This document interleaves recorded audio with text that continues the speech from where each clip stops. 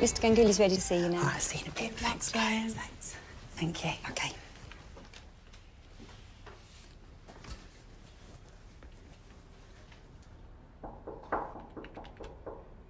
Come in, please. Nice to meet you. I'm Mr. Ganguly. Please sit down.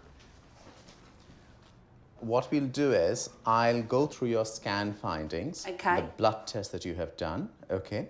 And I'll explain the implications of the results. Then we will talk about treatment, okay? On the scan that I have done for you today, Yeah. the uterus is fine. Brilliant. The most important thing now is your ovary. Okay. Because that is what contains the eggs. So you're 36 now. The AMH that you have done for us, that has come back significantly reduced. It is 3.6. Right, and what does that mean? That means that the number of eggs on your ovaries has come down significantly. It is not a very good result.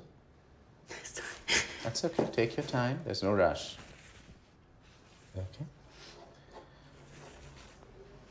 So it's not nothing I've done, or This because has I've nothing had... to do with it. Has nothing to do with your lifestyle. What you can be the Queen of England and still have a low AMH at the age of 36. Okay. It has nothing to do with it. So you're telling me now, and let's not sugarcoat it, that if I was to find the love of my life and have loads of sex with him, I still wouldn't have a baby? No, I did not say that. Okay. The low ovarian reserve is not a cause for subfertility. So we cannot say that you cannot have a baby. Phew. I thought I couldn't have a baby then. Oh my God, this is so overwhelming. I would strongly recommend against egg freezing because I don't think we are going to get a lot out of this. There are options are, one, do your own cycle of IVF and see what happens with a donor sperm. The second option is we use a donor egg and a donor sperm. Will the child have, like, my blood, my characteristics, everything, or does it get theirs? No, that is, again, a very good question. The child genetically belongs to the donor.